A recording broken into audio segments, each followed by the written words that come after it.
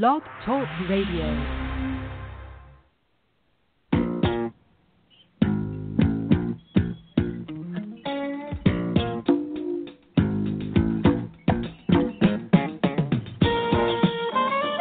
Welcome to On Trial, starring Mark Radulich, also starring Sean Comer. Hope you're ready, Hollywood, because you're on trial.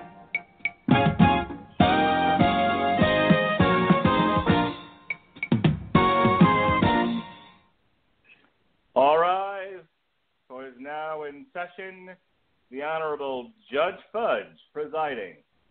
This is On Trial, and tonight I am your prosecuting attorney, your mandated reporter, and frankly, I'm mortified, Mr. Mark Radulich. And this evening's subject for prosecution and defense, Tim Burton's 2001 Planet of the Apes. Because as you may know, you've been paying attention this week, this is the Radulich and Broadcasting Network Goes Apeshit Week. We reviewed the War for the Planet of the Apes, and so everything is Planet of the Apes this week. And we will top it off with a look at this body of nonsense. Joining me tonight, as always, is my co-host, Mr. Sean Comer. How do you do, sir? I feel half like crap, and I swear I could legitimately hate you for picking this movie. So, I specifically did not refer to you. I did not say Sean Comer for the defense because you always have some funny line. So I was prepared for that, and I specifically didn't say it because I was waiting for you to go, for the defense, Your Honor, or Your Holiness, or Your Worshipness, or whatever it is you call me. I got nothing this time because I watched this movie 2 or 3 times just to try to come up with something that I could say about it, and I couldn't come up with enough to fill a 90-minute show. Yeah. I feel like what we should have done instead was, we could have actually done a rather interesting show wherein we just sat and talked about, kind of assessed the Planet of the Apes remakes that were pitched and didn't happen before this one. Because some of them sound slightly better, some of them sound laughably worse, but I say laughably worse in the sense of I could watch this and just let my jaw drop in amazement that somebody thought this was a good idea. This isn't even a laughably bad Tim Burton movie. It's just like it's the one that we should start pointing to when we want to tell Hollywood, we want to kind of, grab the puppy by its snoot and rub its nose in the pee puddle and say, you see this? You see this? This is when it started going wrong. This is when you should have stopped. Because, we were talking in the lead-up before the show about how the big problem with Tim Burton is that he's limited to being a spectacular visual director. He would have been a great director of photography or cinematographer, or even, I almost want to say, or even a serviceable special effects advisor. But it's like every time he wants to adapt something, it's like he has this nifty idea in his head that he thinks will make whatever it is he's trying to adapt, quote, better. And his idea ultimately just ends up missing the entire point of why people love the original in the first place. It's like almost every Christian rock band you've ever heard that is just desperately trying to ape whatever the popular sound is at the time. But it's so painfully, egregiously obvious that they've just completely lost the plot, that they have no idea why people actually like the real thing. I think Tim Burton kind of reminds me of George Lucas, who's so fixated on the visuals, but he doesn't seem to understand how human beings work. And look, I was looking at his list of movies right before we started tonight. He's told some really interesting stories, and as you said, with a lot of the remakes, he didn't seem to understand what the appeal was. He seemed to look at the original and go, well, I can do it better.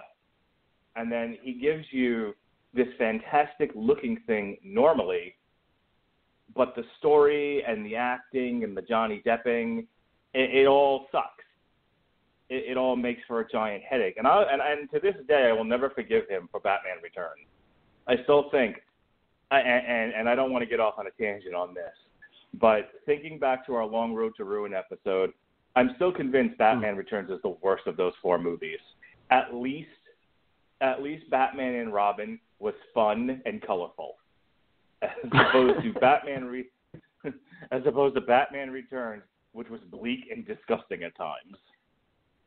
Well, you see, in my opinion, the so-called good Tim Burton movies,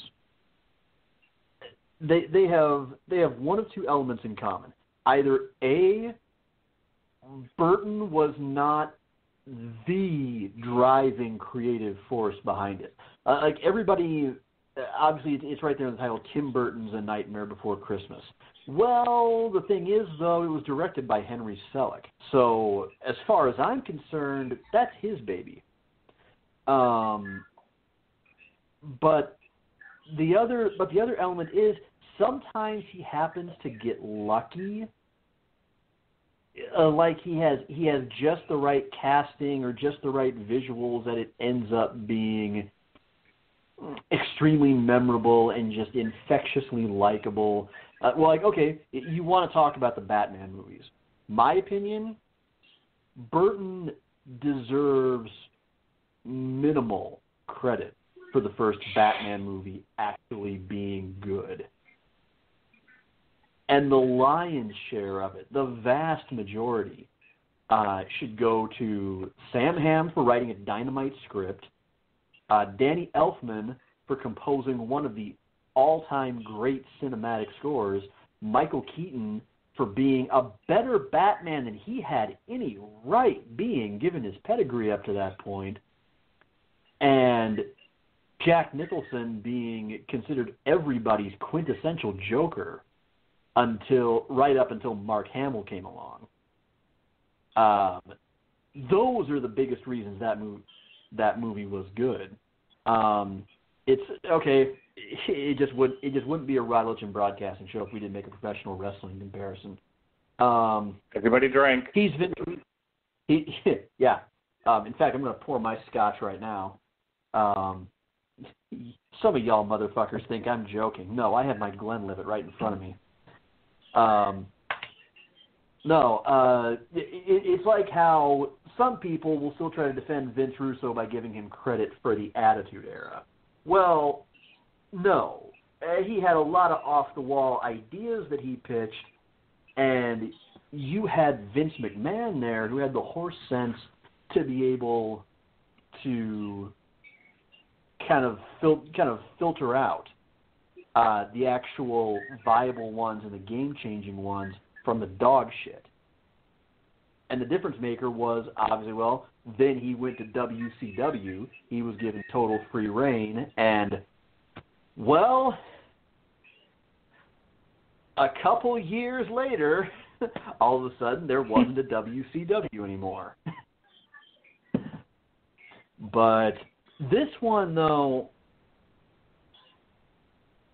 what do you think? I mean, production-wise, should I just start by just kind of going over the Cliff's Notes of some of the ideas that were pitched before this one? Sure. Hit it. Okay. Because, again, I think these are far more interesting. Development of a new Planet of the Apes goes clear back to the late 1980s when 20th Century Fox brought in Adam Rifkin and allowed him to pitch an idea of doing more of a lower budget, independent, kind of more bare bones continuation of 1968's Planet of the Apes. When he was pitching it, he did what he could to kind of compare it to making it Aliens. In fact, what he really wanted to do was he didn't want to do a sequel to the fifth Planet of the Apes movies, but he wanted to do an alternate sequel to the first one that was very influenced by Spartacus, in which the Empire of the Apes had advanced to its equivalent to like the Roman era, and a descendant of Charlton Heston's character would be the one to head up the slave revolt against this totalitarian oppressive regime led by General Eisen. And basically he was making a sword and sandal movie with monkeys. He was making Gladiator with chimps, basically. And that would have been titled Return of the Planet of the Apes. It almost got into pre-production. Rick Baker, who ultimately ended up doing the prosthetic makeup for this movie, was brought on to design the makeup for that one. Danny Elfman, another Tim Burton favorite, was brought on to compose the score, and they had no less than Tom Cruise and Charlie Sheen vying for the role of Duke, which back then, that was a huge goddamn deal to get those two. But, of course, as Rifkin himself put it, it all seemed too good to be true. I soon found out that it was. Days before it was supposed to begin pre-production, new studio execs came on. That led to creative differences with Rifkin. He was commissioned to rewrite the script, and the project ended up entirely scrapped until Peter Jackson and Fran Walsh pitched an idea in which the apes would proceed through monkey renaissance. The ape government, where you would have an ape government that was up in arms over these primate artworks, and the humans would be set to revolt, and there would be a liberal contingent of apes that would shelter this half-human, half-ape from the gorillas. It really got Roddy McDowell's attention, and he wanted to play what's described as a Leonardo da Vinci type character that had been written especially for him. However, Jackson was unfortunate enough to pitch it to an executive who really didn't like the series at all. He had no idea how important McDowell had been to the series, and so Jackson meandered off to go make Heavenly Creatures. My personal favorite that I read about had to be this one involving Oliver Stone. Strap in anytime you hear that name. In 1993, he and Sam Raimi were being considered by Fox as possible directors, and eventually Stone was brought on as a co-writer and executive producer with a $1 million salary. And here's his quote describing his idea for the script. It has the discovery of cryogenically frozen Vedic apes who hold the secret numeric codes to the Bible that foretold the end of civilization. It deals with past versus the future. My concept is that there's a code inscribed in the Bible that predicts all historical events. The apes were there at the beginning and figured it all out. So he managed to make a Planet of the Apes conspiracy thriller.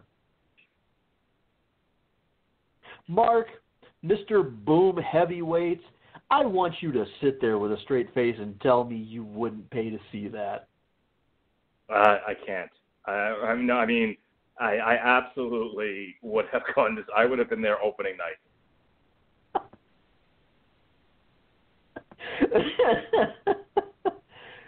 God damn it! It's not fair. This movie doesn't exist. And ultimately, what we got, he brought on Terry Hayes to write the screenplay. Here's the Wikipedia version of it, pretty much word for word. Set in the near future, a plague is making humans extinct. Geneticist Will Robinson discovers the plague is a genetic time bomb embedded in the Stone Age. He time travels with a pregnant colleague named Billy Ray Diamond to a time when Paleolithic humans were at war for the future of the planet with highly evolved apes. The Apes' supreme commander is a gorilla named Drac.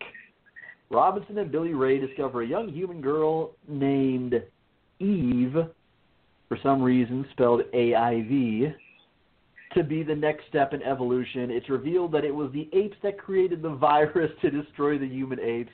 They protect her from the virus, thus ensuring the survival of the human race 102,000 years later, at which time Eve gives birth to a baby boy named, go ahead, guess. Caesar?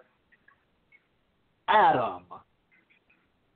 Oh, because, okay. of course, making this even more fun,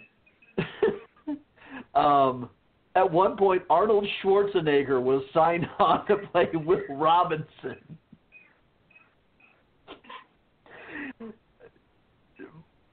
I kid you not, Arnie was going to play a geneticist.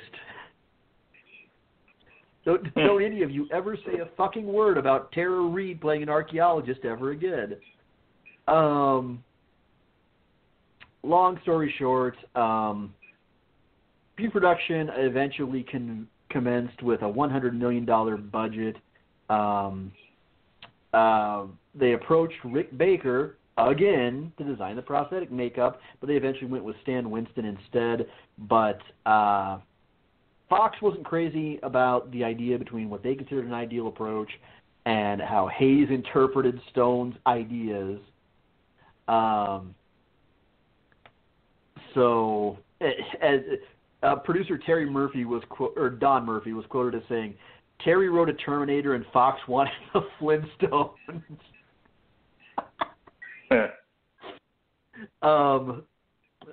Fox studio exec Dylan Sellers wanted the script to be funnier. He proposed, what if Robinson finds himself in ape land and the apes are trying to play baseball, but they're missing one element, like the pitcher or something? Yeah, that was my favorite part. That this movie does not exist proves that there is no God. When all this fell apart, eventually, director Philip Noyce departed from the project, and he wandered off in 1995 to go make The Saint, because that was a much wiser life choice. And the final one I'll talk about here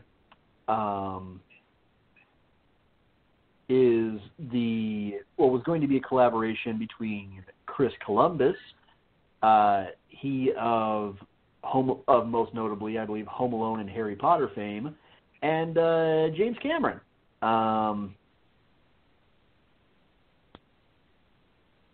So at this point, Fox was performing tests of apes skiing for some reason, according to what few notes on this I could find. Stan Winston was still working on the makeup. Columbus brought Sam Hamm on board,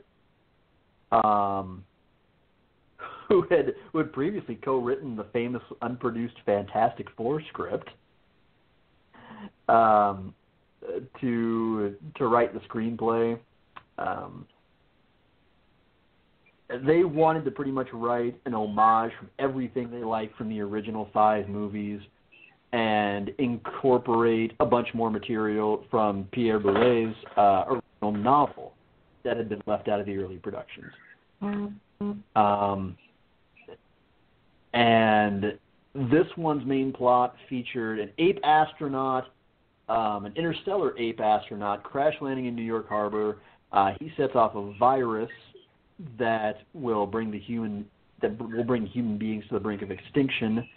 A Centers for Disease Control and Prevention researcher and an Area 51 scientist use the demolished spacecraft to return to the virus's planet of origin in search of an antidote, where they find apes living in an urban environment armed with heavy weapons and hunting humans.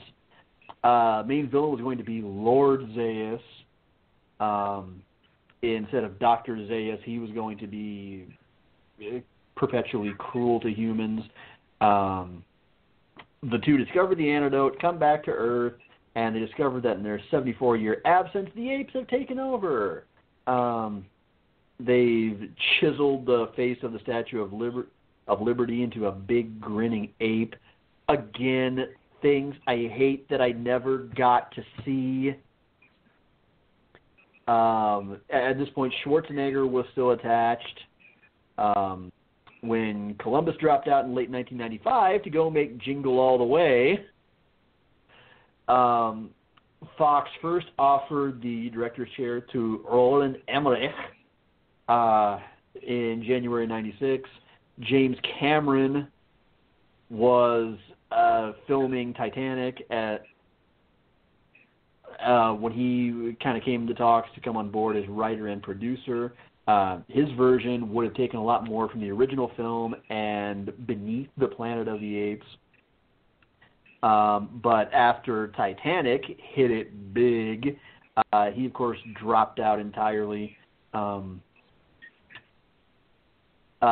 They briefly went back and reconsidered the Renaissance idea. Peter Jackson no longer wanted to direct as long as Schwarzenegger and Cameron were involved. Schwarzenegger skedaddled to go work on Eraser. Michael Bay passed up directing, trying to decide if that was ultimately for the best. Jackson turned it down again because basically he was put to a choice between Planet of the Apes and this silly 3-movie series about little people walking around New Zealand. Because he kind of lost a lot of his enthusiasm after the death of Roddy McDowall. Mid-'99, the Hughes brothers were at one point interested, but they buggered off to go because they committed to make From Hell.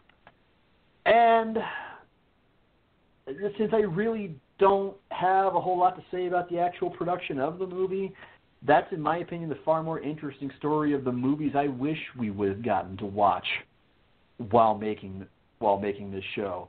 Because, goddamn, monkey renaissance, monkey espionage. Holy shit, how do these not exist? How has nobody picked up these balls and run with them? I mean, you got to think someone at least the Asylum would have a hankering to make a mockbuster of this. I mean, you tell me, Mark, of those, which of those was your favorite? Which one would you have probably most enjoyed? Oh, honestly, I mean, I read a lot of that stuff the other day, and I got to the part about, like, wouldn't it be funny if the apes were playing baseball, but something's wrong with it, like the pitch, and I couldn't stop laughing. Not that it's a good idea, but it's so stupid and so not the point. I feel like that should have been like an offshoot of Air Bud.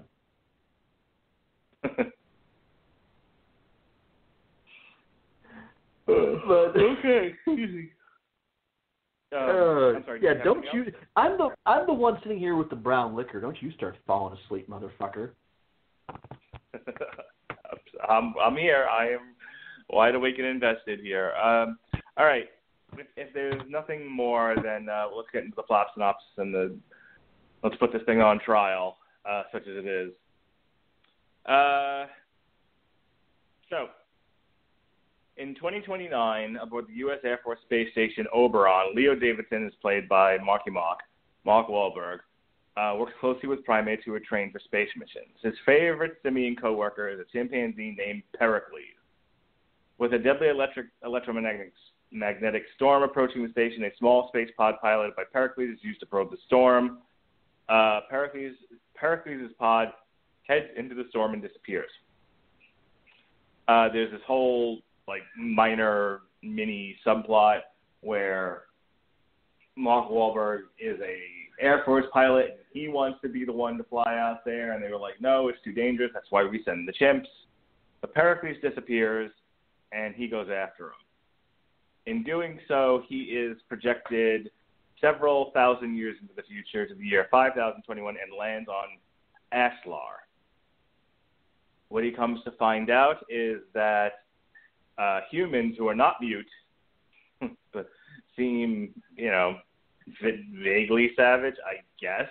Basically, they're walking, talking cave people who honestly, I don't want to get off on a Winfrey-like tangent here, but I don't see, in the original they were mute, savage-like humans, who were beastly. I haven't the foggiest fucking clue why these humans couldn't take the apes out, but whatever. They can't.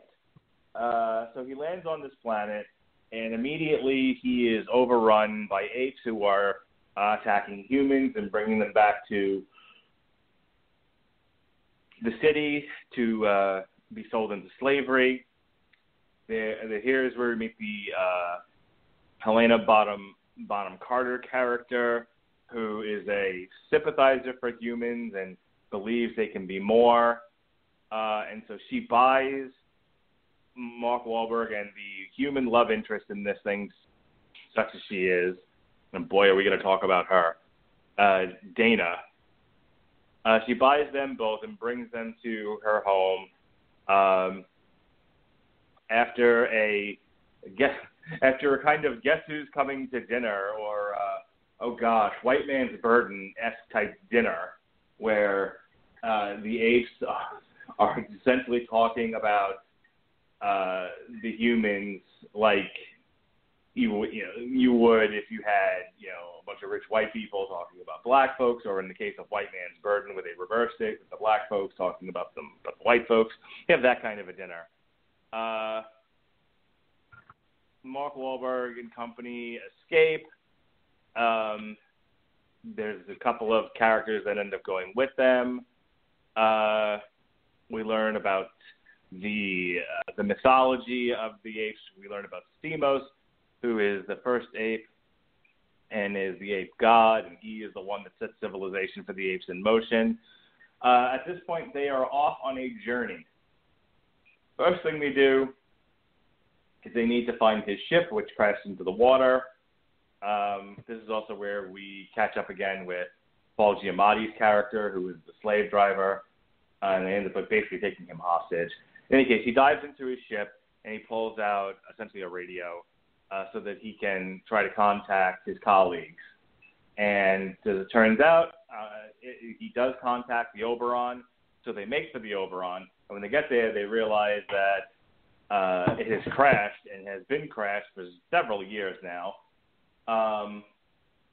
And he is overwhelmed by guilt because he realizes that by going after Pericles and flying into the electromagnetic storm, he caused the destruction of his of the Oberon and the good folks that were on it, because they went after him as well. And in doing so, they crashed on Ashlar many years prior. They did not get thrown forward in time. Stemos and the apes that landed with them eventually overcame the humans and killed them, and went on to create ape civilization. Now, earlier in the film, we met a character played by Tim Ross named General Thade. He hates humans, and he is trying to manipulate the Senate to give him full power to take out every human that he sees. Because it's a dicey subject, apparently. He eventually gets it because he convinces the senator that the humans kidnapped Helena Bonham Carter when she went with them willingly, basically. So anyway, so he puts together the army and he goes after them. This all ends at the Oberon. A bunch of humans show up, the apes show up, and we have our final showdown. Then in the middle of them having this showdown, Pericles finally shows up, and Mark Wahlberg says something truly confusing. Let's go teach these apes about evolution. They proceed to walk into the Oberon. General State says, I've had enough of this shit. And as Pericles goes running off to go into his cage, State attacks Mark Wahlberg again. There's a struggle. They fight. Eventually, Mark Wahlberg loses his gun. State picks it up, and before he can shoot him, Mark Wahlberg lowers a glass door, and Sade is not able to get them, and he shoots at it, and apparently he shoots at it enough and causes enough sparks that he scares the shit out of himself, and he hides underneath the desk for the remainder of the film. We'll talk about that in a moment. So it ends with Pericles is severely injured in this whole scuffle. He gives the Pericles over to Helena Bonham Carter. He gets in Pericles' ship, and he takes off, and he lands on Earth. He crash lands at the Lincoln Memorial. But as it turns out, and look, I'm just going to go ahead and say what Tim Burton said about this. This ending doesn't make any sense. It's not supposed to. It was possibly going to get explained in later sequels. But basically, and I want to add in some other comments here. I want to say it's Helena Bonham Carter who says that Sade somehow got to Earth before, well before, like decades before, Leo makes it home, and he is able to cause an ape uprising. He becomes Ape Abraham Lincoln. Thus, he's in the Lincoln Memorial, and now the whole of Earth, present-day Earth, has been overrun with civilized apes. We've got ape cops, ape reporters, ape children, the whole 9 yards. And Mark Wahlberg stands there looking confused, as was the rest of the audience who saw this thing. So with that said, that's our movie, such as it is. I'm going to go ahead and begin my prosecution of this nonsense. I'm not going to talk about the ending. The ending is so stupid that, and it's kind of like, this is kind of like the Deadpool thing from Wolverine, X-Men Origins. It's sort of easy. It's low-hanging fruit. It's easy pickings. It's the thing that everybody cites. So I'm going to put that aside because there were far more egregious sins in the creation of this picture than the stupid ending. So let's not even talk about it. Let's talk about why we go see Tim Burton films for a moment. As Sean and I talked about earlier, we go to see Tim Burton films not because of the well-put-together stories, because half of them are shit stories to begin with. But we tolerate the shit stories because what Tim Burton has successfully done in the past and failed to do for this movie is create otherworldly, beautiful, breathtaking visuals. There was an opportunity, and this really should have been the star of Planet of the Apes 2001. This should have been the big drawing card, and an opportunity was sorely missed here. The ball was dropped.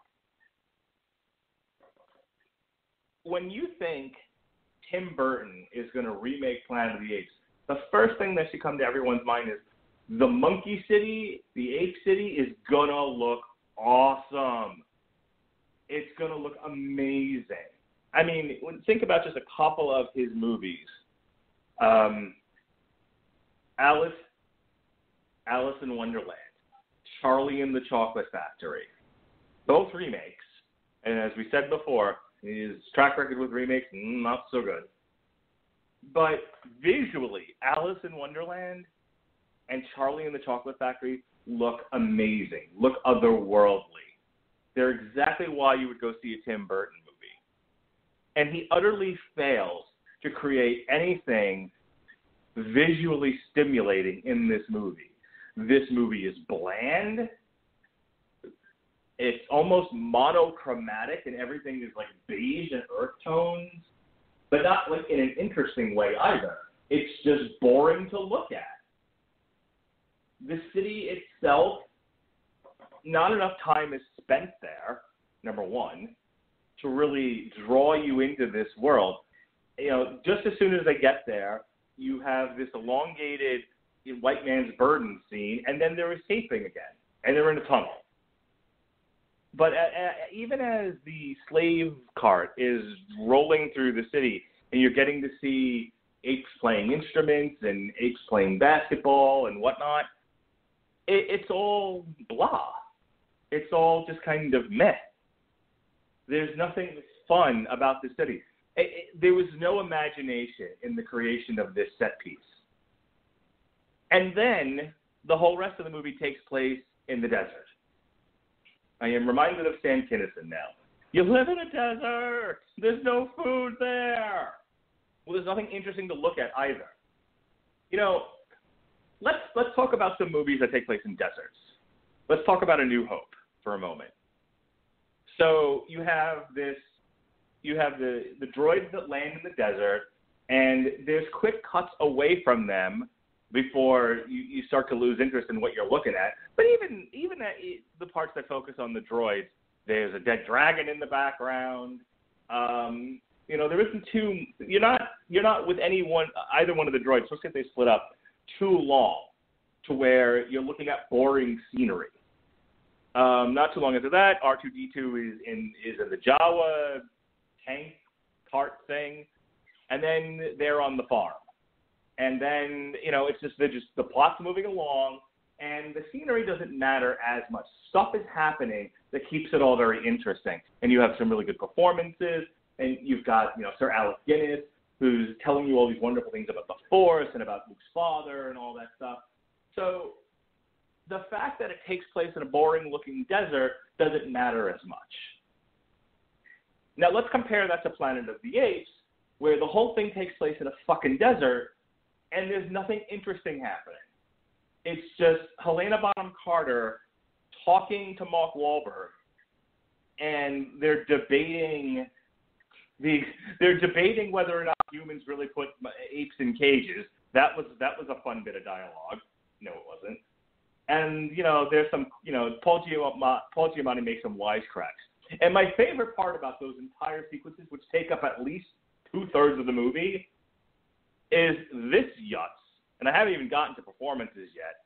But Jesus, Mary, and Joseph, Estella Warren as the blank-staring Dana. Whoo!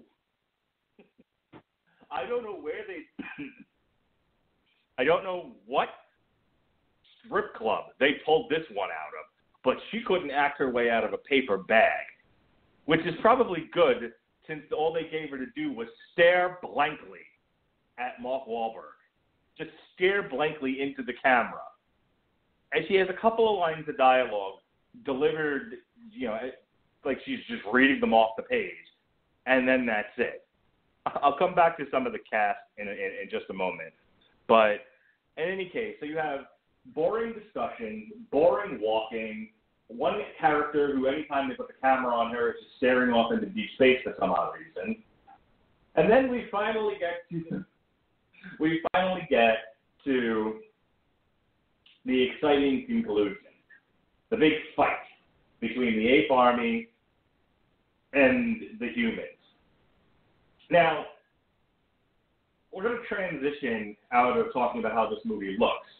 Suffice it to say, it looks kind of like shit, basically. It looks boring. There's nothing interesting about these set pieces. But at least you have a exciting Battle of Helm's Deep, Battle of Pelennor Fields, you know, even something out of a Star Wars prequel, you know, with Jedis and cockroaches fighting each other. Now, here is where Mark Wahlberg needed to be directed to step up, and here's where the dialogue should have picked up. This is where, once he realizes there's no getting off this planet, and he's got it, and the humans are looking to him as he is the one who dares stand up to the apes. This is where he needed to go all Braveheart. This is where he needed to rally the humans and say, whatever happens today, we will fight the apes. And whether we win or lose, we will go down fighting. This needs to be Aragorn's speech. It would take the heart of me. Instead, you have him first. Like, I don't know why everyone's looking at me. Wow, okay. And then after he's kind of, sort of, maybe convinced to fight, it's still just more like, it comes across almost like an A-team plan. All you humans, get behind the Oberon. You go over there. You're going to be big. I'm going to go ahead and set this fuel tank to blow up so that it takes off, maybe 1/5 of the army. That way it'll even the score. Sure. I mean, again, another missed opportunity to create real drama between the humans and the apes. Instead of focusing so much on that journey, there really should have been a sequence where Mark Wahlberg, again, I go back to, who did it right? Peter Jackson in the Battle of Helm's Deep. There's this moment where Aragorn and Legolas are talking about how they're outnumbered and, all the orcs in the world are going to ride right down on them, and these are not soldiers, these are farmers, and they're frightened, and Aragorn's like, this is their home. There's no other option but to fight. And you see them armoring up, and all of that, and you're invested in these characters. I didn't fuck about these humans, okay? I did not care. There's nothing in the movie that gives me a reason to care other than the plot says so, and that's not good enough. It's so bad. You just, and so there's nothing interesting about this fight because you don't care about the humans. You kind of don't care about the apes. And then the whole thing is shot in a cloud of dust. That was the other fun part of it.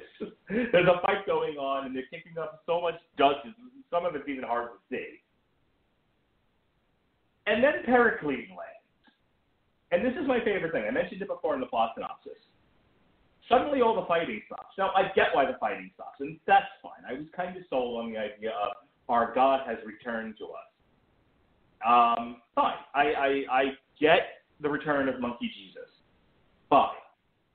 But then they don't do anything with it.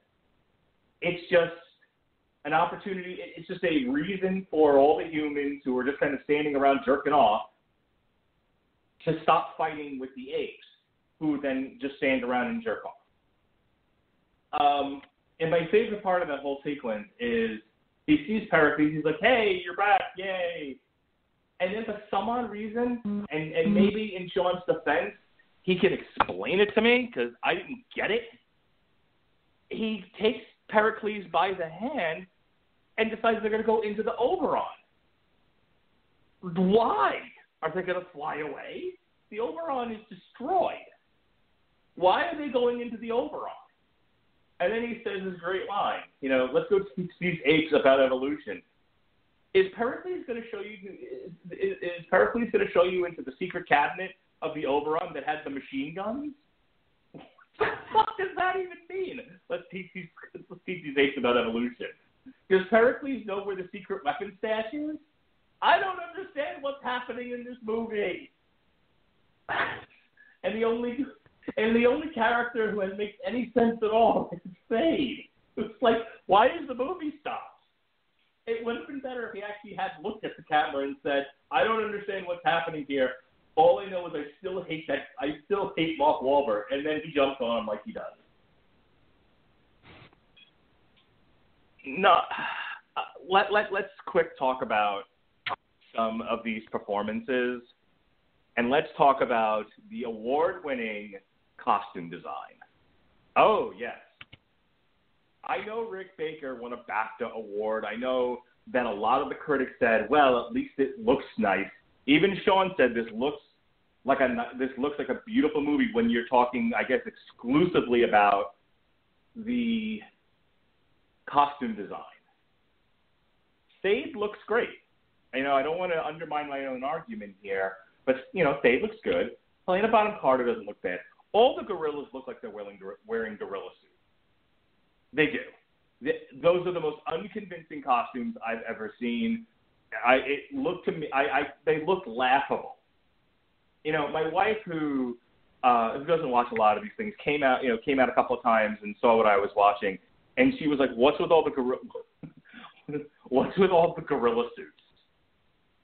Which compared to Thade was like, would you spend all your budget on Thade? And then it was just like, quick, Ralph, go to this costume store and buy a bunch of gorilla suits. Go buy something from Bonzo Goes Bananas, because we got to dress up Michael Clark Duncan. They look terrible. They look so fake. It is unreal. And that is, again, so unfortunate in a Tim Burton movie where costume design is almost as important as visual set design. But I want to get into the performances here. Mark Wahlberg is as flat and as adequate as always, which doesn't make for a very interesting film. And it's not an interesting film. Helena Bonham Carter was an interesting character. She's one of the few interesting characters in the movie, but delivers half her dialogue in a half mumble, half sigh, to the point where she is nigh understandable. Michael Clark Duncan is fine. He's Michael Clark Duncan in a gorilla costume. I've already mentioned Stella Warren, who might possibly be the worst actress I've ever seen. She's fucking terrible. Chris Christopherson is utterly wasted. He's like, I want to be in this movie. Okay, we'll just, he's the George Clooney in South Park of this movie. He's just there to get killed. George Clooney played a dog who barks. That's it. Don't be weird.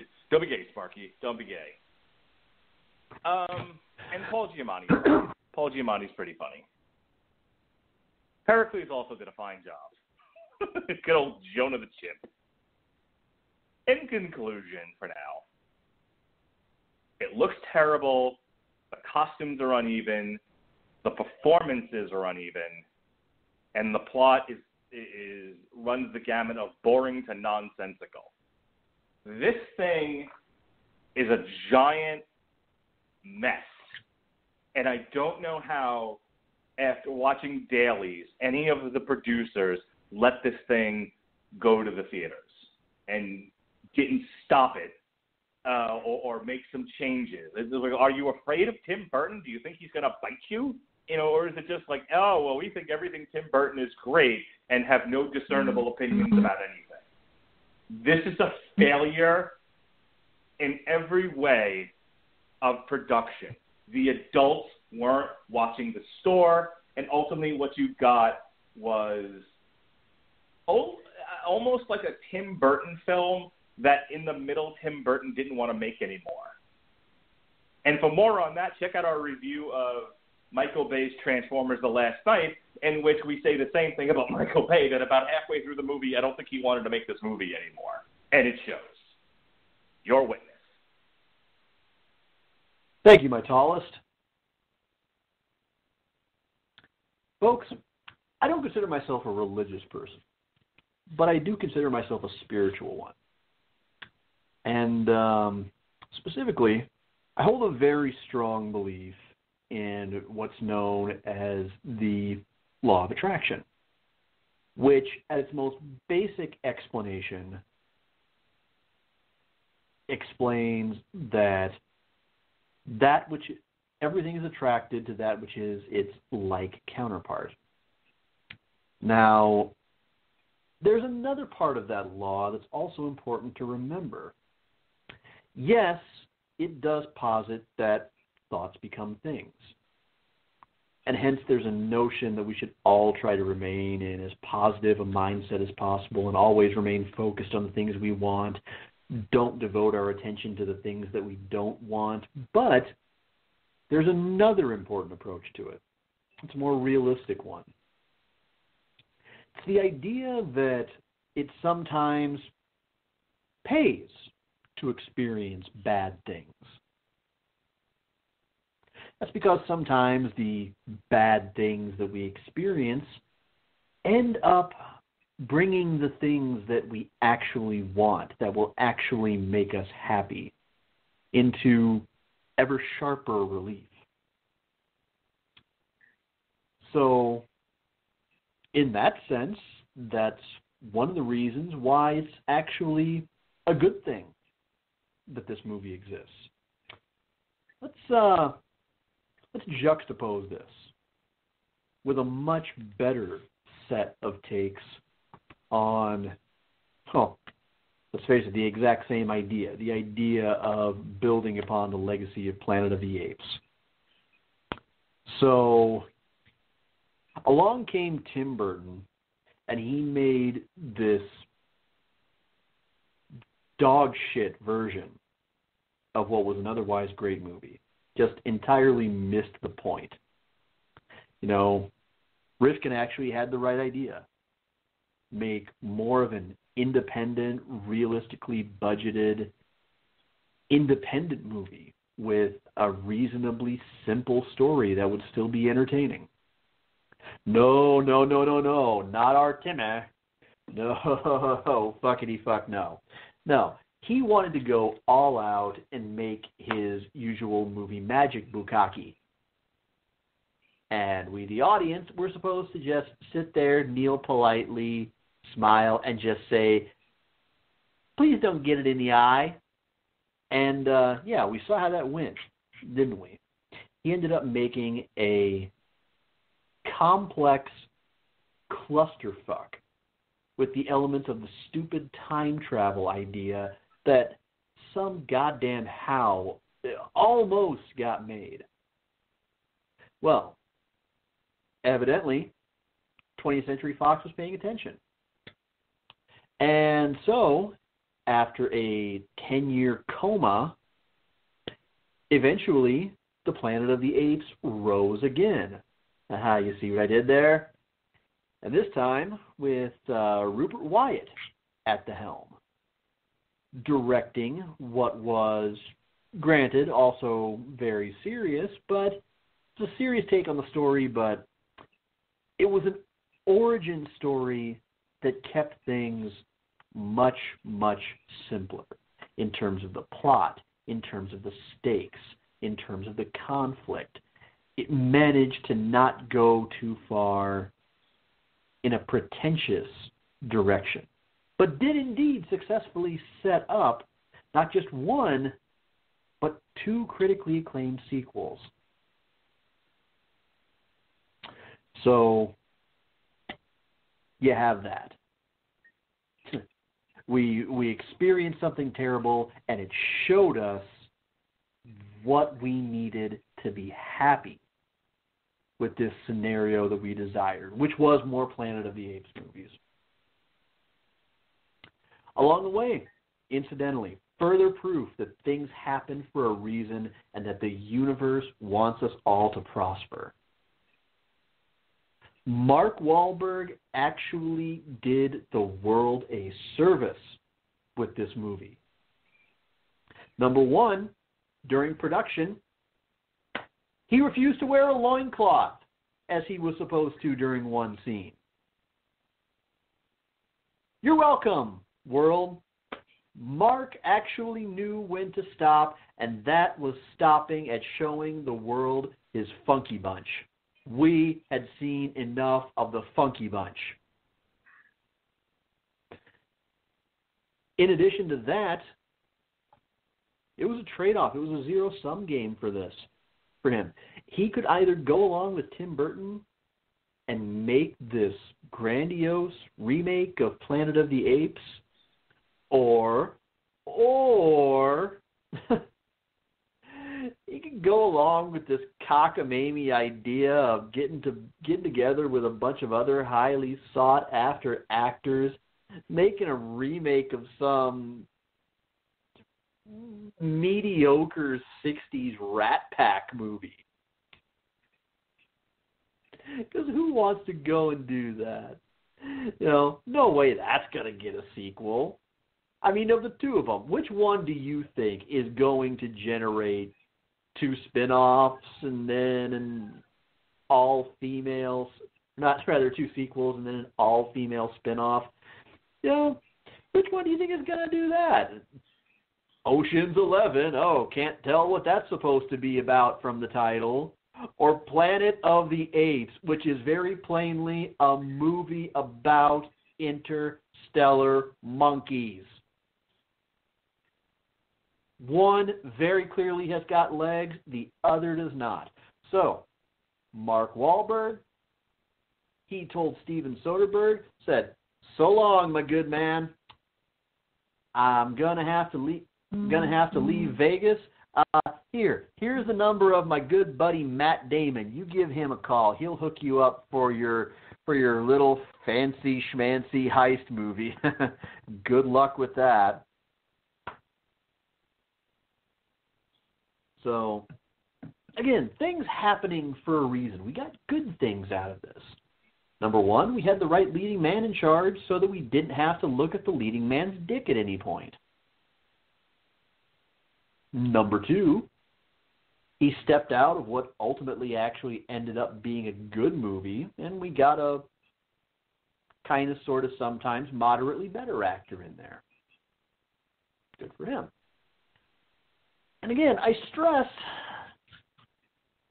I think this had to be bad in order for Rise of the Planet of the Apes, Dawn of the Planet of the Apes, and War for the Planet of the Apes to be as great as they were. Everything from the plot to, when you really look at it, had it not been for this, would it have been as clear what we really needed from Andy Serkis to really carry off a much better leading ape in his trio of movies? I mean, granted, it's Andy fucking Serkis. He probably would have been brilliant anyway. But it brought it into sharper relief. And I believe that on some level it had to have served as some kind of motivation for Rupert Wyatt and James Franco and Frida Pinto and John Lithgow and Brian Cox, Tom Felton, David Oyelowo and Andy Serkis to all get together. Oh, and also, of course, writers Rick Jaffa and Amanda Silver to all say, for the love of God, let's not fuck the dog like the weird-haired Batman guy.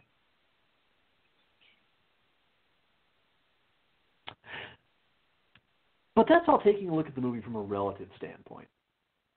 It's kind of looking at its place in history. Let's look a little more carefully, just for a moment, at this movie on its own merits. Actually, as a blockbuster, yeah, it's the drizzling shits. Clearly, somebody's mentally deficient cousin wrote this, and they should still be lobbying to get their money back for it. But on the other hand, as a B movie, it's actually kind of charming. I think the simple fact of the matter is, you have to come in with your expectations fully intact. If you're looking at the cast, and let's face facts, it is a pretty impressive top to bottom cast.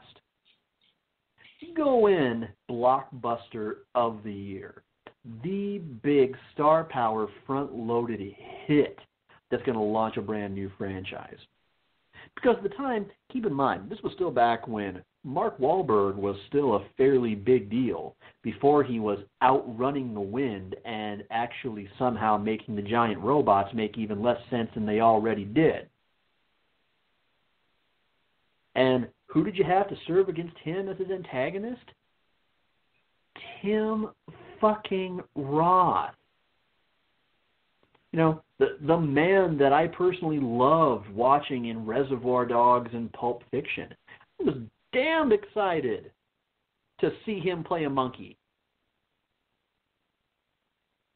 You had Helena Bonham Carter, who, actually, I'm just going to say that aside from the fact that, yeah, you can't understand a word she's saying half the time, wasn't bad. I mean, it proves that in the right role, she's actually tolerable. It's just that the problem is, for the most part, she's asked to play the same role time and again and again and again, and it's just a matter of sometimes taking that one character that she knows how to play and slotting it into just the right movie. You know, worked in Fight Club, worked in Harry Potter, kind of worked in Sweeney Todd, and it wasn't that bad. It wasn't that bad here. I mean, she could have maybe done with a little bit of ADR, but considering all the makeup she was being asked to act through, as were the rest of the cast, she really didn't do a half-bad job working with what she had. The same, I think, goes for Michael Clarke Duncan, who, rest his soul, was a joy to see in almost anything he was in. Paul Giamatti was fine in kind of an elder statesman sort of role. Estella Warren, well, sometimes you cast Schwarzenegger or Terry Crews, and sometimes, hey, Danny Elfman actually put together a pretty nice score, as he tends to. The cinematography I thought wasn't bad, so hats off to Philippe Rousselot for that. You know, I'll admit the setting could have been more spectacular, but I think that comes back to trying to take this a little bit too seriously and trying to make it you know, too dark and grim, and see, I don't have to be all colorful and whimsical all the time. Tim, stick to what you know. But overall, as a B movie goes, it has its limited degrees of charm. It's riff-worthy. I mean, it's that difference that I always talk about between watching fucking Sharknado and watching something like Planet of the Apes or The Room or Plan 9 from outer space. It's that notion that something is worthy of being laughed at, and this is going to sound exceptionally cruel, only if it's somebody's sincere, level best effort to bring a creative vision they believed in to life. And that's one thing I got to say for Tim. He never wants for conviction in his vision of what something should be. It's just that so often what he wants is a stupid thing. And that's what this is. It's a gloriously stupid thing. While it does miss out on that notion of keeping things simple and being kind of charming for its simplicity that the original and even the better original sequels had, it still manages to try so excessively hard that it goes around the bend and manages to be amusing. In a way, it's almost like you have an opportunity to watch this movie and sort of form your own headcanon of what Mark Wahlberg really thought Pericles was going to teach him about evolution in that capsule. I mean, it's an excellent question. It really is. It deserves to rank up there with who shot Nice Guy Eddie and who was lifting the briefcase up when Stone Cold Steve Austin was reaching for it. Everybody drink. Hang on.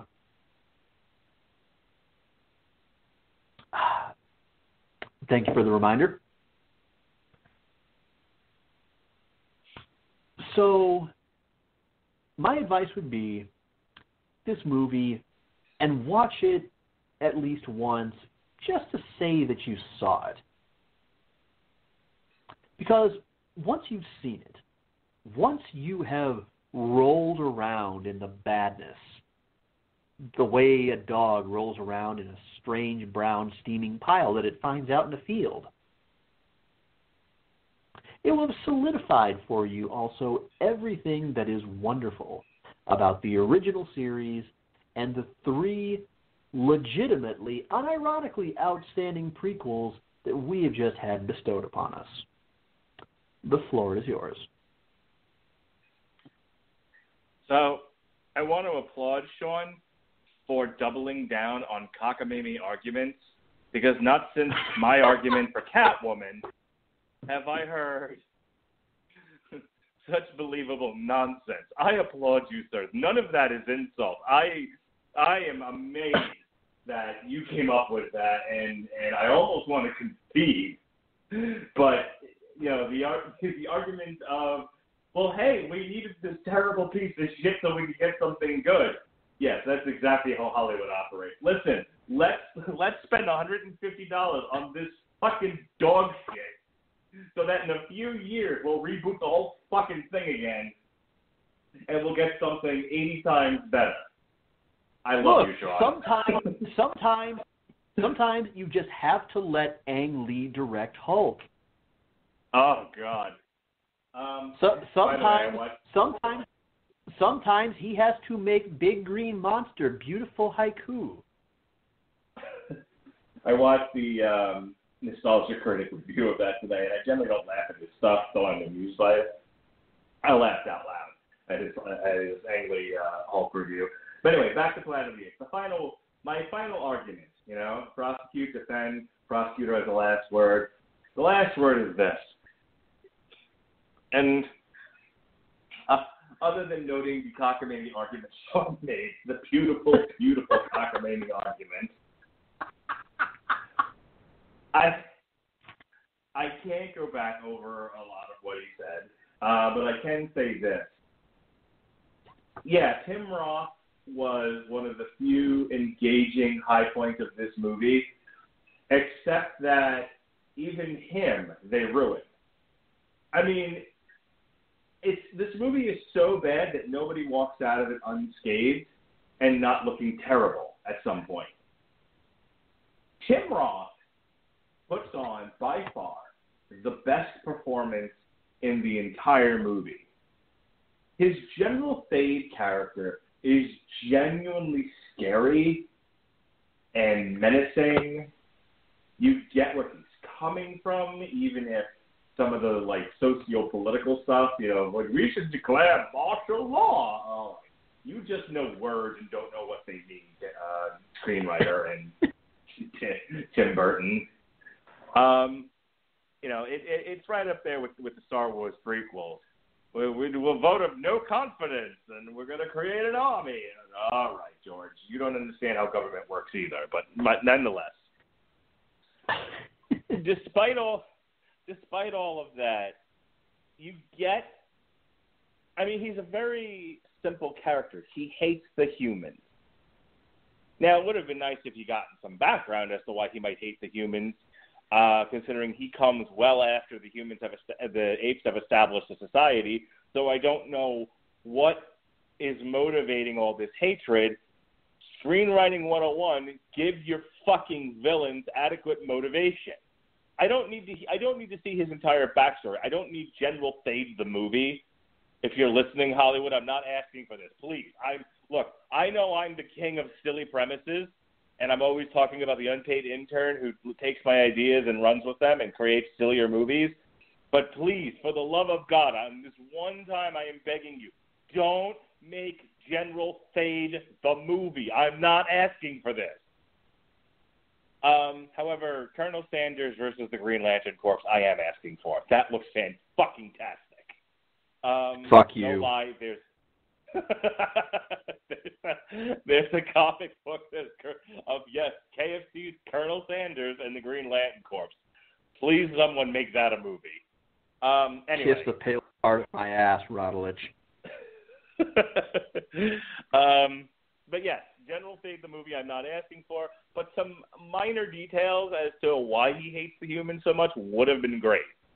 Because it isn't as like he's kind of, you know, nonplussed by the humans, and then Mark Wahlberg shows up and fucks his whole world up, which might have made for a better plot. It's just, we just kind of open the movie, Mark Wahlberg shows up, and he hates them. You know, and doesn't talk about why he hates them, he just does. And he wants to kill them all.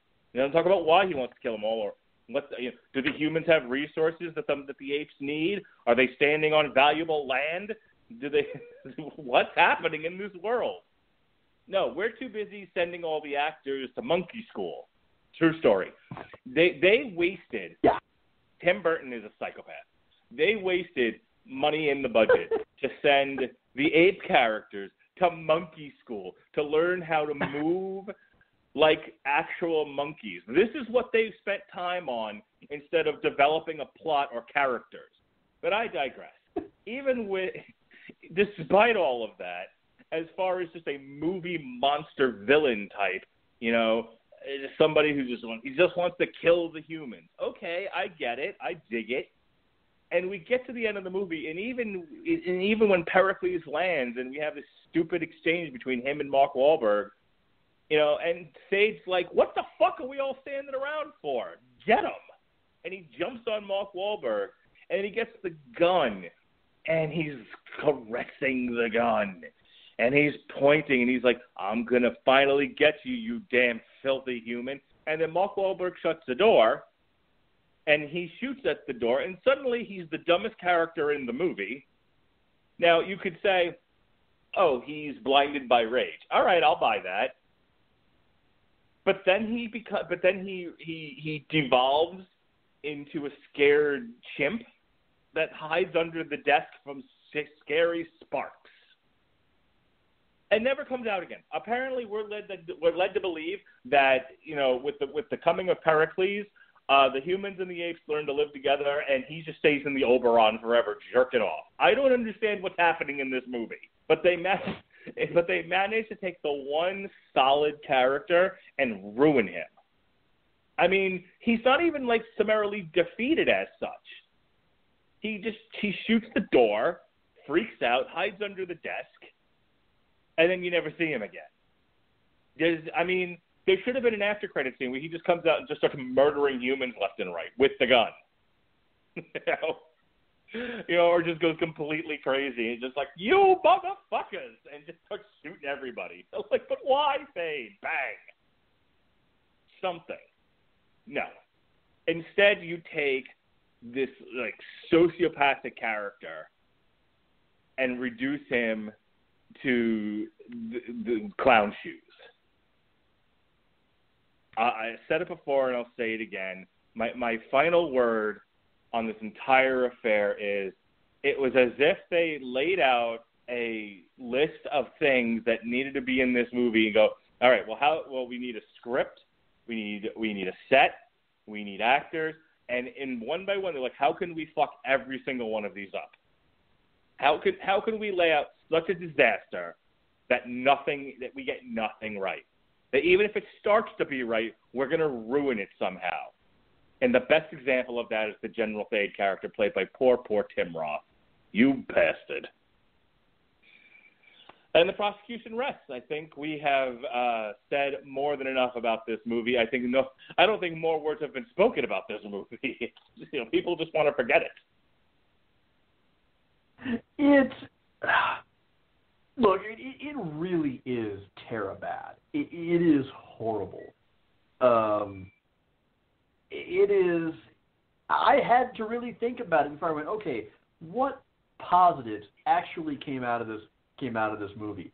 And yeah, there were parts that I exaggerated, but I'm only about half kidding when I say, no, seriously, I truly believe that part of the reason the last three movies we got have been so good is because this served as an example of what not under any circumstances to do.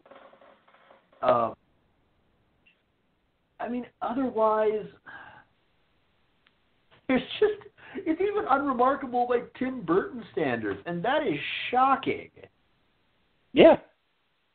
It's the most boring movie to look at I've ever seen by somebody who's supposed to be a master of visuals. And it shouldn't be. It's about an alien planet of monkeys. How did you fuck up Monkey Planet? What did you do to Monkey Planet?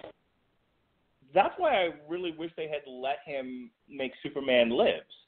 I mean, they'd still be paying it off. Warner Brothers would still be paying it off, but because the budget was so damn high. But I would have loved to have seen what he would have done with Brainiac and Brainiac's ship and everything. And I remember in the documentary about what happened to Superman Lives, there was some test footage that was shown, and look, it would have been a shitty Superman movie, but it would have looked amazing. And I really wish it's one of those missed opportunities where, like, I'm no fan of Tim Burton. I consider him one of Hollywood's greatest monsters. I think he's a hack director, quite frankly. You know what? Mark, you know what I would propose? I got an idea. I can figure out on my phone how to add somebody to a call. I think I know somebody that you could possibly phone in here that might be able to give us some insight into Mr. Burton. In fact, she's just about the biggest damn Tim Burton fan that I know.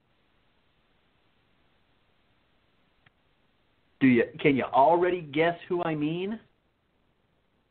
This is becoming a thing with this show. Prosecute, defend, prosecute, call Lexus. Here, on Facebook, I just messaged you her phone number.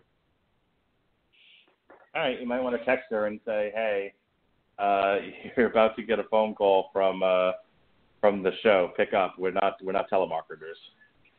Yeah, hang tight a sec. Hey, mind coming on a podcast for a minute to talk about Tim Burton? We'll see if she's around. It's altogether possible she's going to be either working or just simply otherwise occupied. All right. Well, we're dialing. Call failed or was not answered. Try that again. Something. But okay, she just saw my message, so let's see if she responds.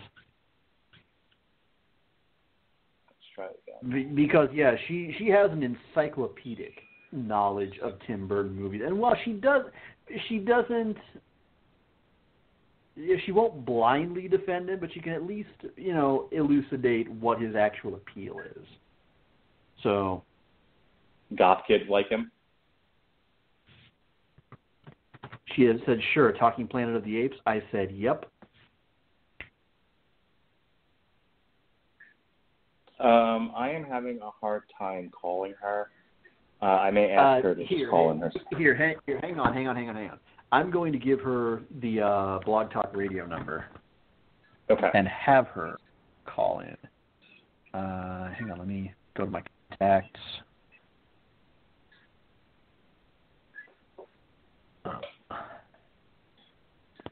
Is 323-657-0901.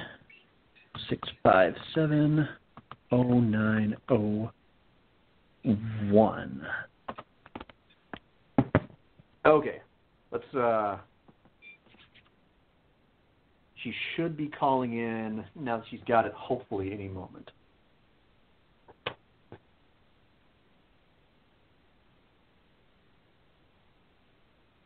Yep, there she is. All right. Ladies and gentlemen, our surprise witness once again for the On Trial podcast, Miss Alexis Pena. How are you, madam? Hey, always happy to interrupt an iZombie marathon to talk about the second worst Tim Burton movie of all time. Well done. All right, Sean and I have a question. I am all ears. Go ahead. Okay. So I've just spent an enormous amount of time raking this movie over the coals. It was easy meat.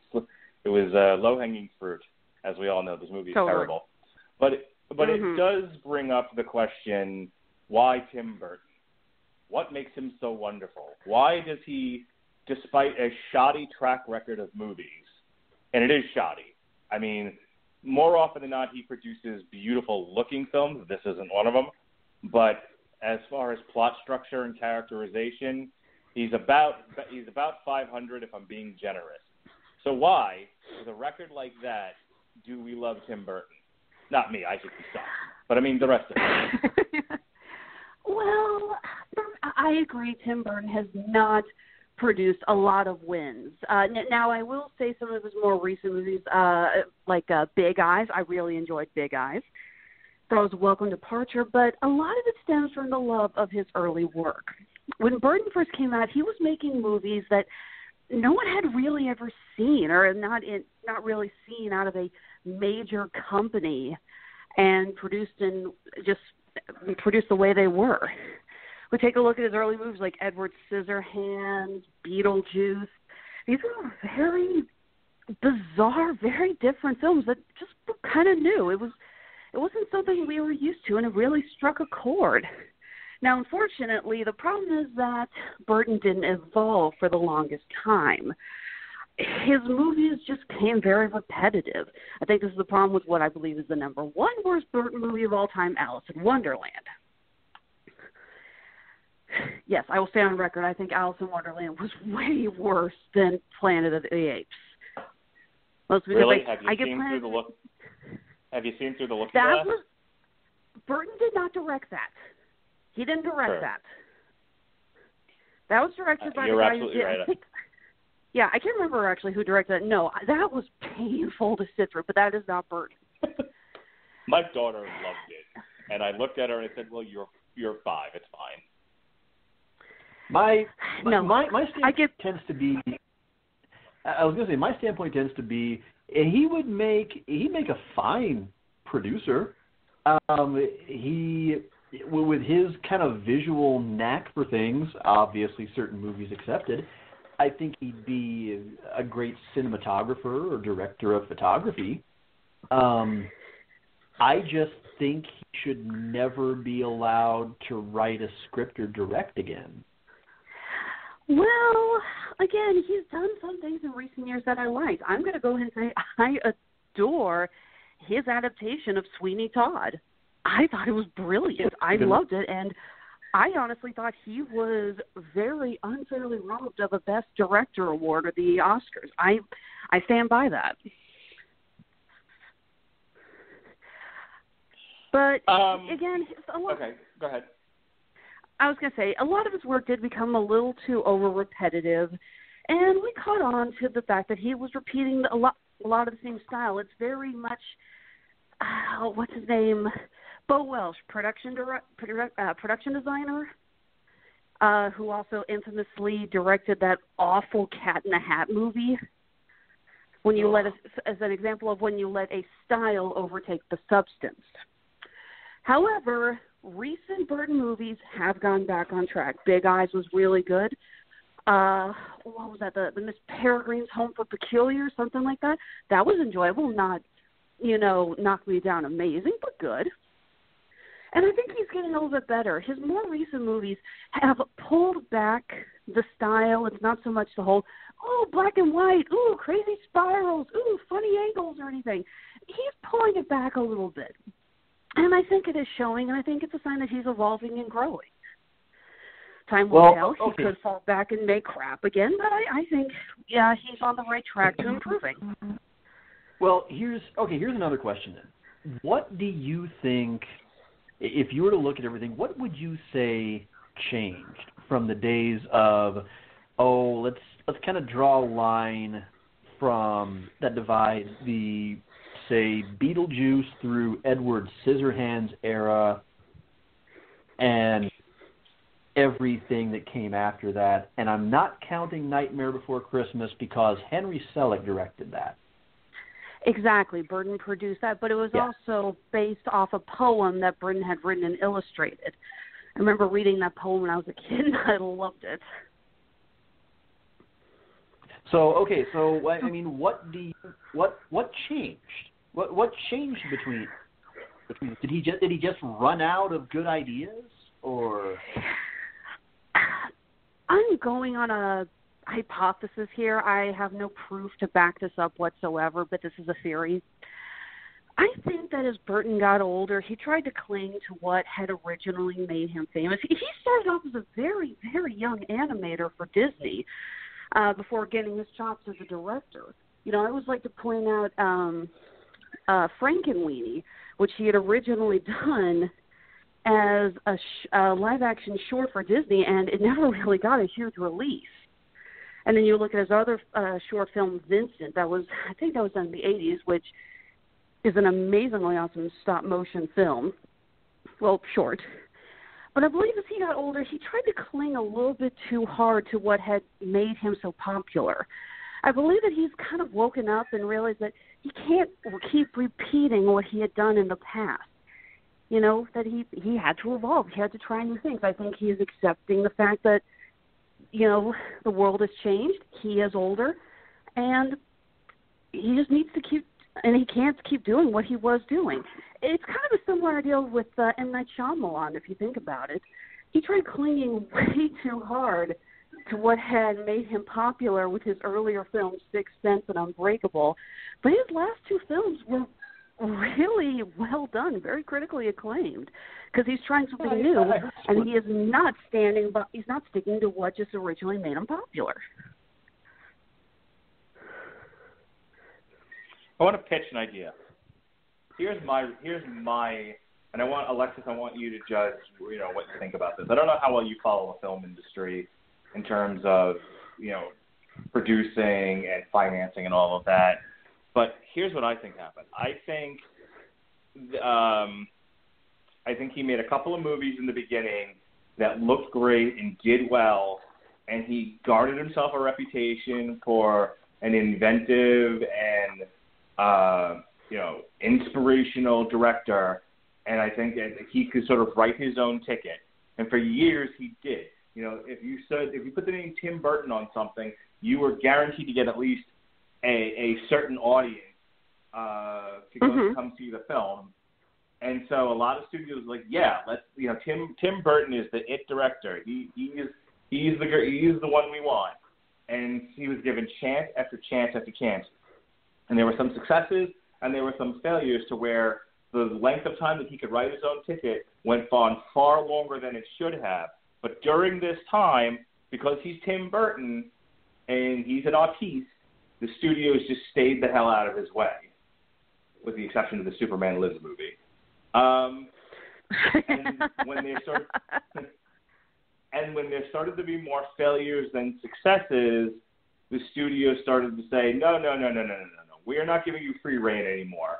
We are not going to invest millions and millions of dollars in you just so the film can bomb and we can lose all this money. And then I think with adult supervision and some maturity, I think he started to pull himself out of the gutter. That's what I think is the story of Tim Burton. I think that's a pretty good theory. I also know that his more recent films actually bear a very strong similarity to one of his earlier films, and what is, in my opinion, one of the best Tim Burton films, Ed Wood. Ed Wood is fantastic. And side note, rest in peace, Martin Landau, you will be missed. You know, Johnny Depp is definitely Johnny Depping on screen, but it's one of those places where it actually fits. And it doesn't seem out of place, and I don't feel like he's chewing the scenery too much. But a lot of these, like, you know, with the Alice in Wonderland and Charlie and the Chocolate Factory and some of these other ones that he's done with Depp, it's like, was anyone watching? Was anyone paying any attention to what was happening here? See, I actually liked Charlie and the Chocolate Factory, but I didn't like it so much for the Burton-esque, although I will say the design of the chocolate room was so well done, and I really did like that. But it was more so that it was so much more loyal to the original book. Sean will tell you, in a heartbeat, that I'm a giant Roald Dahl fan. I grew up with his books. He was my favorite author as a kid. And I was so happy because as much as a lot of people like Willy Wonka and the Chocolate Factory, and I do enjoy it, it took so many liberties from the book. And when I saw Charlie and the Chocolate Factory, I'm like, yes, that's what happened in the book. That is correct. That is accurate. Hell, I was even thrilled that they got the original songs in. I was ecstatic about that. Yes, but is it a good movie? I think it is, but it plays more to someone like me who not only enjoys the Tim Burton style, but is a giant Roald Dahl fan and wanted something loyal to the book. So I'm kind of biased. We'll have to. I see a role for you, Alexis. I don't know if you'll. I don't know if you'll do it, but I see a role for you on this show. I often begin the show with the all rise, court is now in session. The Honorable Judge Fudge presiding. There's no real judge. I'm making a joke, but I'm starting to see a role for you here. I think you might have to be the judge of these on trial podcasts, and we may have to do at some point Charlie and the Chocolate Factory, just so I can make the argument to you that this thing is a pile of trash. Well, for the record, we'll be talking about that movie. I will be happy to come back in. Okay. I'm not saying you have to judge every single one of these, because that's a lot to ask. I know you're a busy woman, but I think on occasion we might have to bring on special guest judge Alexis Hana, and I can implore you with some of my cockamamie defenses and on-point prosecutions. Sean, is there anything else you would like to address here with our dear guest? In terms of the movie, not really. Thank you for coming on, because at a certain point, I am Chris Griffin walking out of No Way Out and going, how does he keep getting work? When it's people, Kevin Costner not being one of them. Costner actually has some good movies. But Tim Burton, no. I mean, I'm clearly not his demographic, I guess. But past a certain point, I just look and go, what's wrong with you people? You know what's funny with the remake of Planet of the Apes? Honestly, I've seen it a couple of times, and I think it could have been a good movie if they had actually gotten an ending that makes sense. Because I'm sorry, it could have been a good movie if they had gone with the Oliver Stone biblical conspiracy time travel idea.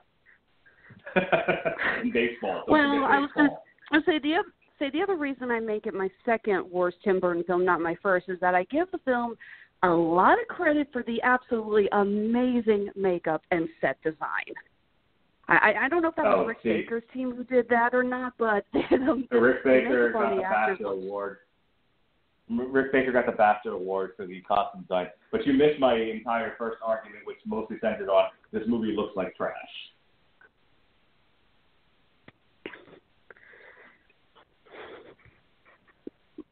Oh, yeah, because we kind of made the argument that with it being Tim Burton, we were at least hoping that he would not fuck up Monkey Planet, and he somehow managed to fuck up Monkey Planet.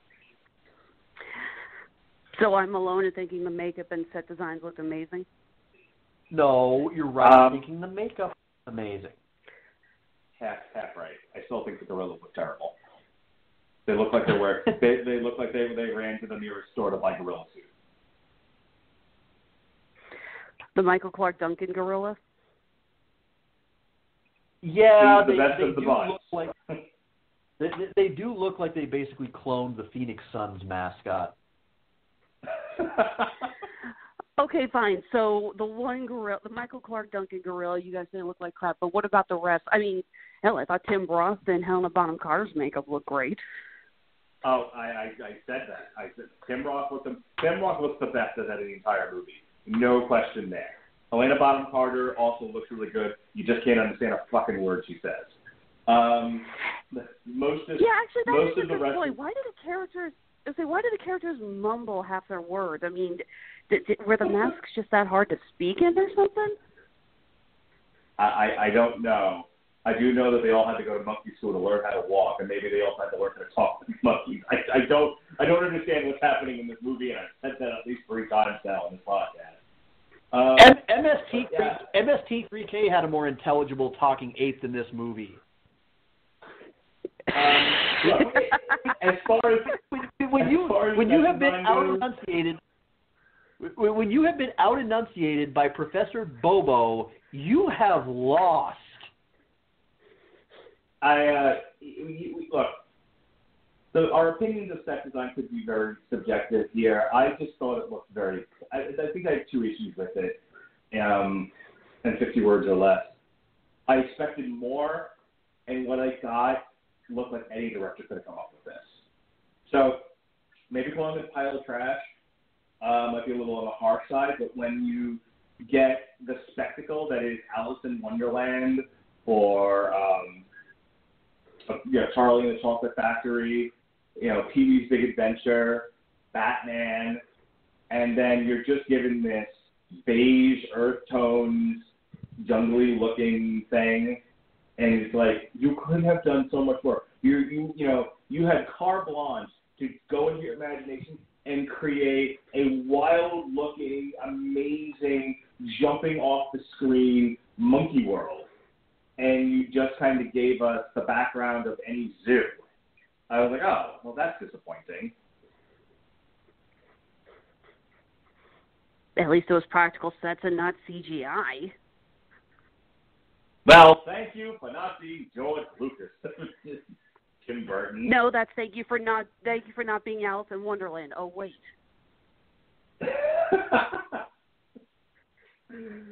All right. No, seriously, that's actually one of the things I hate most about Alice in Wonderland was that you pretty much like it's a green screen. I'm watching a fucking green screen this entire movie. Aw, not all green screens are bad. I think they use some green screen effect in green screens. They used green screen effect in The Hobbit, and most of that looked fine.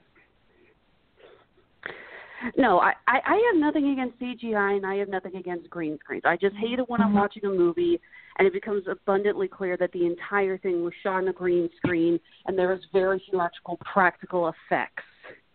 I hate that. Okay. You're allowed. I'll allow it. Okay.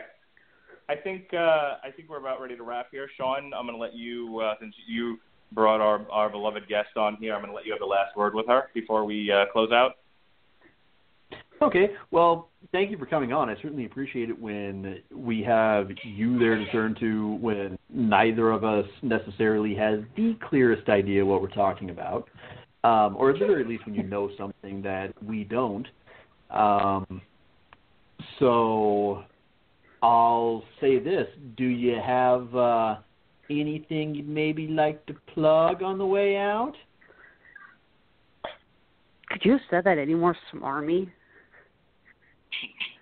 I was trying to be half-ass wink-winkish about it. That wasn't half-ass wink-winkish. That was wink, comma, wink, exclamation point, exclamation point. And just but like yeah, that, the magic is gone. Did it? We do have something. Did it sound like this? No, we do have something. Wah, wah, wah. Wah, wah, wah, wah. Oh, it's a living, huh? Wah, wah. Wah, wah, wah, wah. Yeah, that guy. Yeah. Hang on one. Actually, it sounded more like that's that great grin, wink, wink. That's not saying no more. I'm sorry, I cut off your plug. Please continue. Sorry, Monty Python had to have the final word there. No, in honor of this weekend with San Diego Comic-Con, which sadly Honeysuckle Rose Creations, my company, is not attending this year, we are still hosting one of our biggest online sales this weekend for the duration of the Comic-Con. Some of our best and most popular items are 25% off. We've essentially plugged that anything that's going to be talked about at Comic-Con is on sale. So anything Marvel-related, anything Star Wars-related, anything Deadpool-related, anything DC-related, all of that is 25% off on my Etsy and Handmade at Amazon stores. Again, Honeysuckle Rose Creations. Okay. Thank you once again for being a part of this. We will have to plan something with you in the future. We can talk offline about that. Awesome. Thank you. Sean, no problem. Always a pleasure. Sean, you want to go ahead and plug whatever it is you're doing these days? Okay. Well, as I always say, thank you to everybody who listens live, downloads, everybody who likes the show and tells a friend, or who hates the show and tells someone whose guts they hate. We appreciate it thoroughly. Entertaining and informing all of you is the reason why we take time out of our busy weeks to do this, and we hope to keep doing that for a long, long, long, long time. Thank you, as always, to the inimitable Jesse Starcher for that wonderful voiceover and opening theme that he cobbled together for us. We don't say that to him nearly enough. Be sure to check him out regularly on the Source Material Comics podcast and also on Screaming Boy Productions. Let's see here.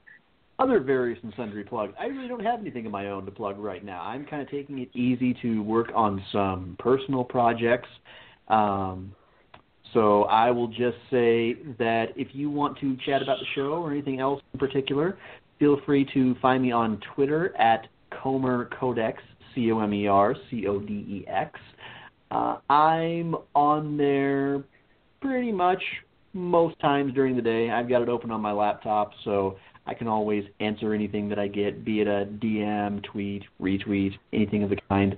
Thank you once more to Alexis for taking the spontaneous time to drop by and offer her insight.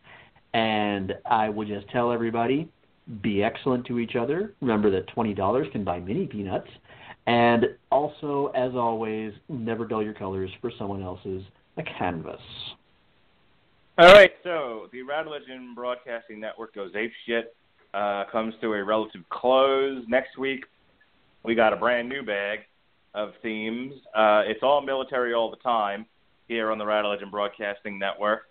We'll have on Source Material Sergeant Rock between Hell and a Hard Place. Andrew Graham, superfan of the Radulich Broadcasting Network, will join Damn You Hollywood on Tuesday, and we're going to review Dunkirk. The Metal Hammer of Doom will be reviewing the new In This Moment album, much to Robert Cooper's chagrin.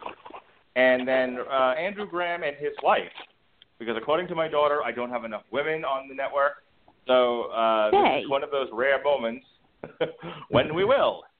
Andrew Graham and his wife will join me for a TV party tonight. We're going to look at the Netflix miniseries 5 Came Back.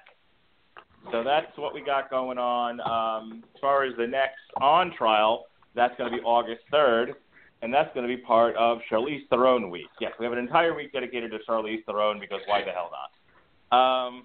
Source Material is going to look at The Coldest City, which you might know as the movie Atomic Blonde, which we will review the next day on Damn You Hollywood. Metal Hammer of Doom will review Unleash the Archers, Apex, and then On Trial, as I said, is back with the 2003 version of The Italian Job. Why The Italian Job, you ask? Because Charlize Theron is in it, and I'm not that creative. Ha-ha! All right, with that said... Well, consider me a bit surprised we didn't do Eon Flux. I would rather pokes out my eyes as this. Damn. Wait. Hang on. Is that by chance on Netflix? I don't know. I haven't looked. Well, I'm looking right now. I happen to have my laptop open. Okay. Eon.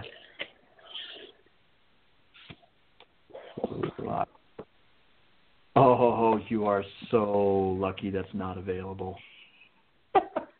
Woo! All right. Dodged a bullet there. So that's all for now, folks. For Sean Comer, for Alexis Pena, court is now out of session.